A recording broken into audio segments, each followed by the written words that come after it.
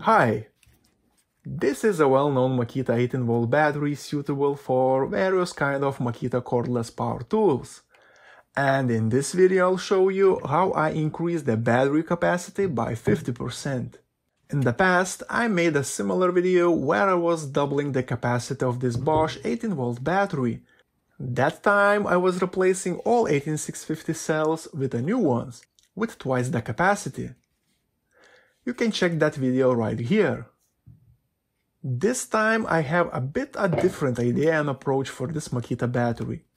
Let's take it apart and then I will tell you more about my plan.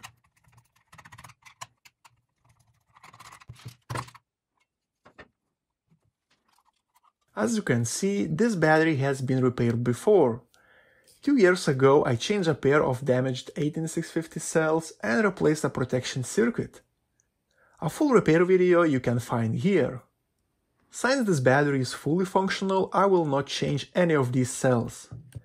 Instead, I want to add one additional row of 18650 cells at the bottom.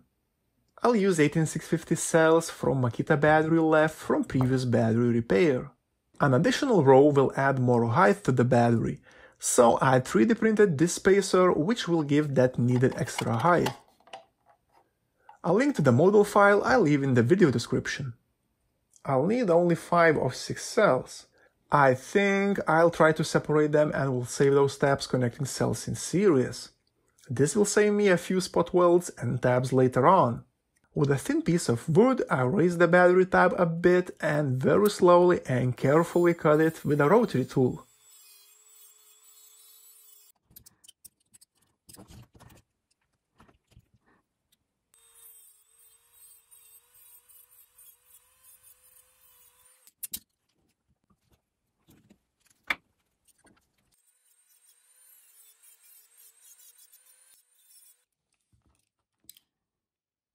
I'll reuse the cell spacer which was inside the battery pack. Additional cells from the donor and cells in the project battery are the same. They are made by Sony and have 1500 mAh of capacity. I tested them and they still have that capacity, what is really great. Let's talk about pros and cons of this mod. When the battery is used on very powerful tool like a leaf blower, string trimmer or something else, it will continuously drain the high amount of current. Let's say our tool at full power requires 20 amps of current. This current will split into those two cells connected in parallel, which means each cell will get 10 amps of load. Continuous high amperage will cause battery cells heating, fast discharge and shorter battery life. By adding a third row in parallel and requesting the same 20 amps of current, we're splitting all load into 3 cells connected in parallel.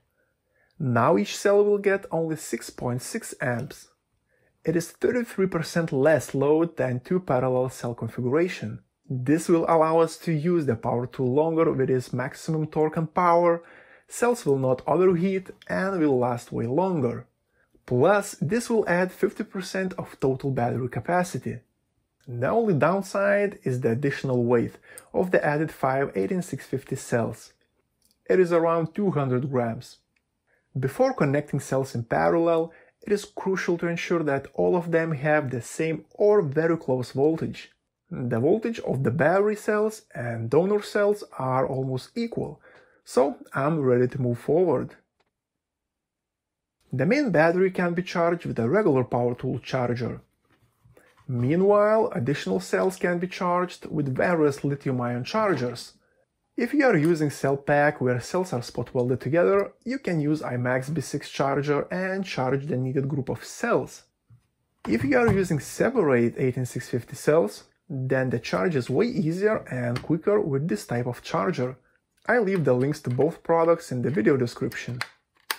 To connect the third row of cells, I'm using 0.15 mm thick nickel strips and spot weld them in place. Cells could be soldered with a soldering iron too, just try to not overheat them.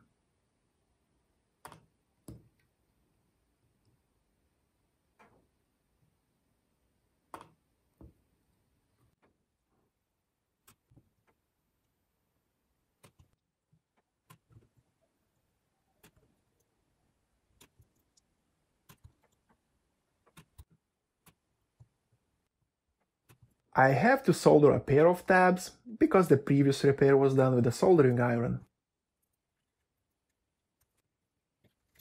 All cells now are connected, so it is time to assemble battery back to the case. Due to the added spacer, I have to use longer bolts.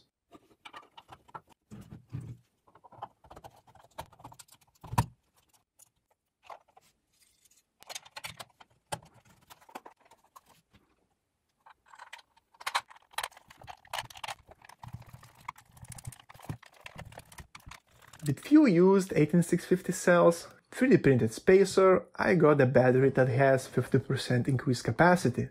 What is most important, now a power tool can work longer with its full power without overloading and overheating the battery. Additional height and weight aren't so important, because I'll use this battery on quite heavy tools already, like leaf blower or string trimmer. I hope this video was helpful. If you are the first time here, please hit that subscribe button for upcoming videos. Thanks for watching.